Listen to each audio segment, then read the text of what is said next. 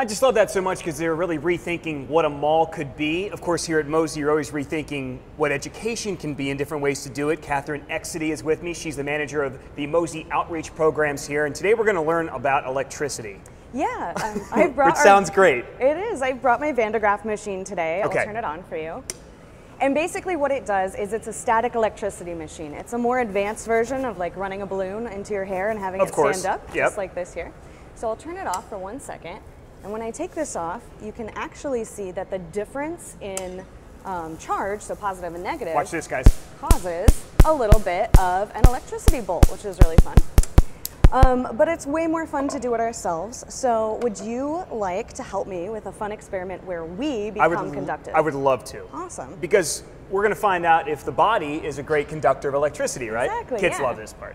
So I'm going to stand on anyways. a plastic stool, plastic of course, insulator, not a conductor. Okay. So when I hold my hand on this machine, I become part of the machine.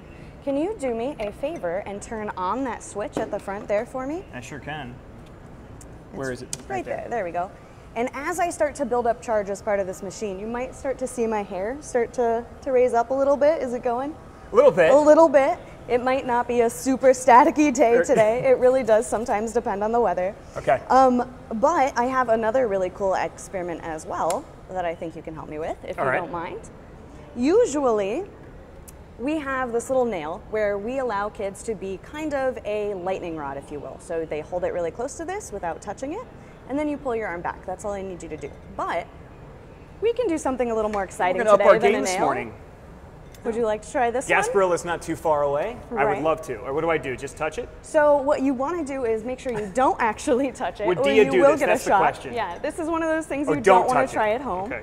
So let's practice with the machine off. What I'm going to have you do is hold the sword tip really close to the tip of the machine. Okay, like right there? Like right about there, yeah. And then pull it back. Okay, so are you ready to do it with the machine off? You'll shoot your eye out, kid. Exactly. All right. Okay, so I'm going to plug in this wand again. We'll see if I can finish the rest of the show, Dia. And we are this going to... This doesn't go well. Where is it? Shoot. There it is. Okay. So we're going to make a little bit of lightning again. And now hold... Oh, great. Perfect. Hold it close and then pull it back. And then hold it close and pull it back. So right now you're acting as a human lightning rod.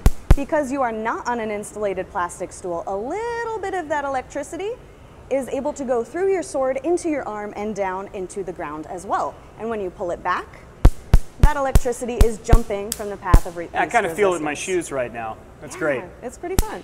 All right, can I put my hand on here and see what happens? Ooh, yeah, let's do it. All right. So. All right, as I send it back into the studio, hey, look, you know, this is one of those things, guys, I have too much gel in my hair. I don't think it's going to work. Would you like to stand on the plastic stool? There you go. Kathryn Ecsedy, thank you so much, manager of the outreach programs here. Some of the fun things they do for kids, she says it's really cool. Sometimes all the kids hold hands. They do, and one holds onto the machine, and then, you know, they can touch a doorknob or something like that. And they realize that, oh yeah, we do conduct electricity really well. It's really hands-on learning. Hands-on learning, Dia. I love it. Best way to do it. That's why kids love MOSI so much, and parents too. I mean, again, it brings science to life. Love that place. My kids, I got to take them back out there. All right, thank you so much, James.